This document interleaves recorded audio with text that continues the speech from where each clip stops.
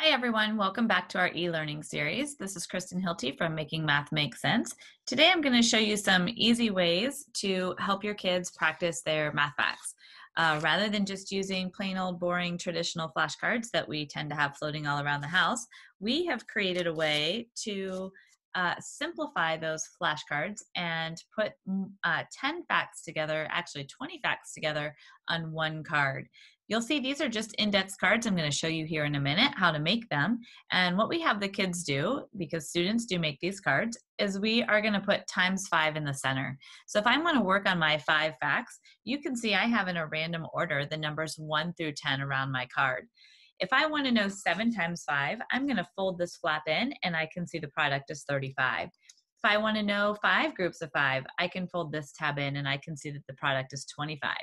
The reason why this card works is when you flip it over to the back, we have the inverse operation of division. Now we're going to divide by 5. If I want to know 40 divided by 5, I fold my tab in and I can see the quotient is 8. 50 divided by 5, fold this tab in and I can see it is 10. This works for multiplication division. It also works for addition subtraction. If I want to add 5, if I'm going to add 5, if I want to do 6 plus 5, I fold this tab in and I can see 11. If I want to do 8 plus 5, I fold this tab in and I see 13. Turn it to the back, and now you're going to work on that inverse operation of subtraction. So now I'm going to be subtracting 5. 12 minus 5, 7. 7 minus 5, 2.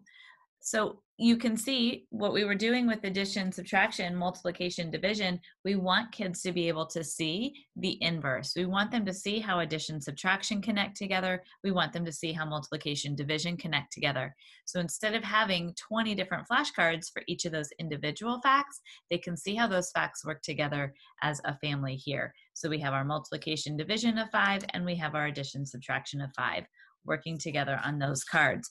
Now, for our younger learners in kindergarten, first grade, who aren't working necessarily with addition, subtraction, but they are working on making a number. What makes 10? What makes 5? We do our friends of cards. So for our friends of cards, we put our whole here in the center. So if my whole is 10, I want to know what works with 6 to make 10. I can fold this tab in here and I can see 4. 6 and 4 make 10.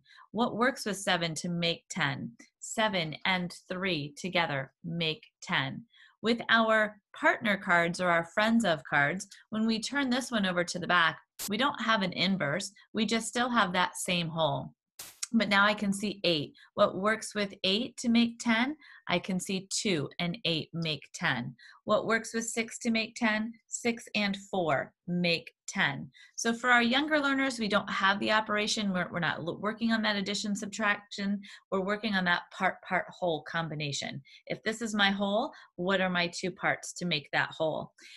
You can see here with this one, if my whole is 5, because I don't have as many partners as I did with 10 to make 5, we repeat some of those over again so that we get that extra practice and we can still fill all the tabs in. Same thing is true, and you can see what that looks like on the back of our 5 as well. So how do you make one of these cards? It's pretty simple. All you need are index cards, and I literally take a stack of index cards while I'm watching TV. I'll put more than one together here, and a pair of scissors, and I turn those index cards sideways. If you want to get out your ruler and measure, you can, but all I'm going to do is I'm going to put 4 small slits on each side. That's going to give me 5 tabs. Once I have those 5 tabs, I turn them in this direction. I'm going to cut straight across from those 4 slits, and I'm going to put 4 slits over here on this side so that I will have 5 tabs over here on this side, which will give me my total of 10 tabs. Hand these to the kids. The kids now take over. It is their responsibility to make these, and you decide which set of facts are you going to work on. Let's say that we want to work on multiplying by 10. If we're going to work on multiplying by 10, we put ×10 in the center, and then in a random order, you have kids fill in those other factors from 1 to 10. So up here in the top left, I might start by putting 3, underneath 3, 10, 2, 9, 7, 1, 5, 8, 6, 4. And I literally just call those up off the top of my head. The reason you don't want them in a straight order of 1 to 10 is we don't want rote memorization. We want kids using their strategies to work on those facts. If I want to know what is 3 groups of 10, I'm now going to fold this tab in over here, and I put that product of 30. 10 groups of 10, we fold this in and we put the product of 100.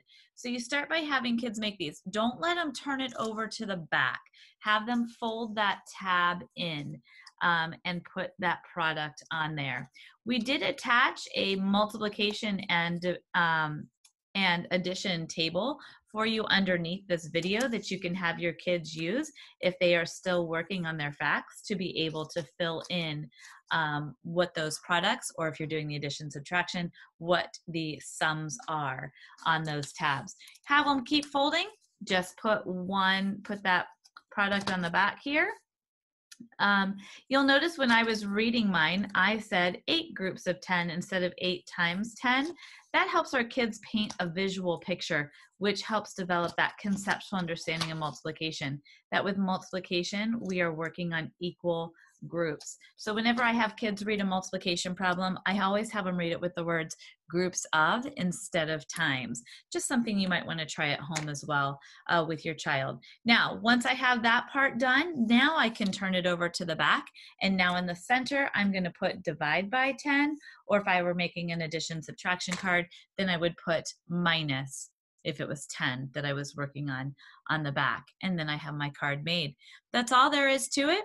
There are different ways that you can modify it for our upper grade students. Sometimes teachers like them to have all 3 ways that they can show a multiplication problem.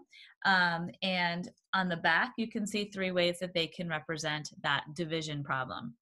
Those are some other changes you can put into it.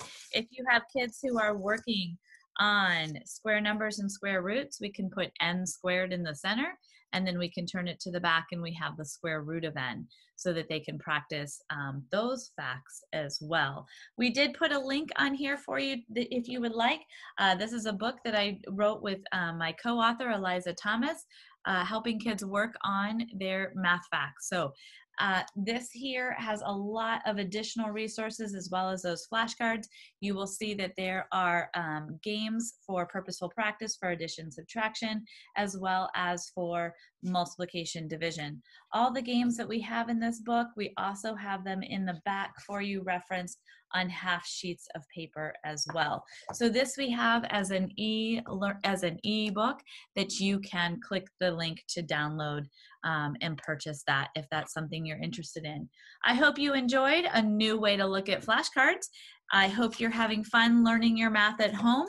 As always, if you have any questions, please don't hesitate to put a comment in our comment box and we'll be more than happy to answer it for you. Happy learning!